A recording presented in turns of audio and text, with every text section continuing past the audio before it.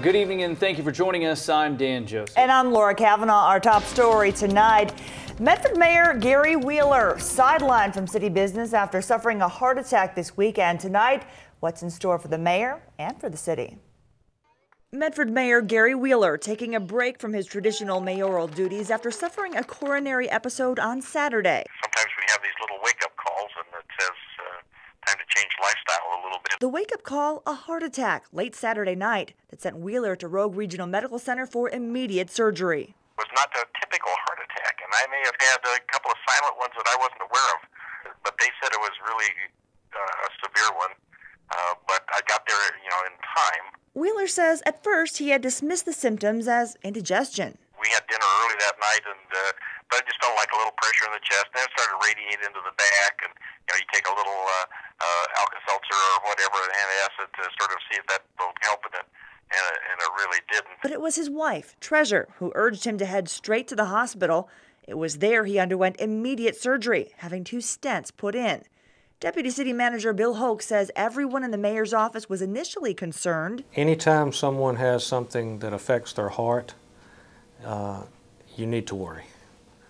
You don't take it lightly. But confident that the mayor was in good hands at Rogue Regional Medical Center's cardiac care unit. The best care in the United States for cardiac care is in this valley. So I felt more comfortable that he would be cared for appropriately. And he was. On Tuesday, Wheeler was released from the hospital. He is reportedly up and walking and well on his road to recovery. I feel very good. His prescription, a few lifestyle changes.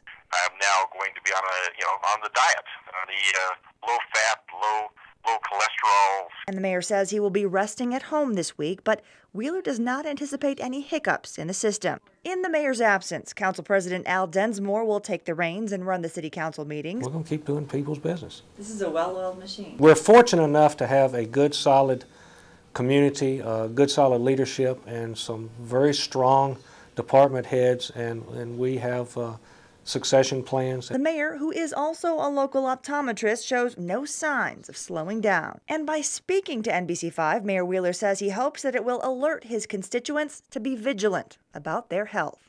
To other people that are having, they get these little symptoms and stuff, to not put it off. Don't ignore what your body tells you.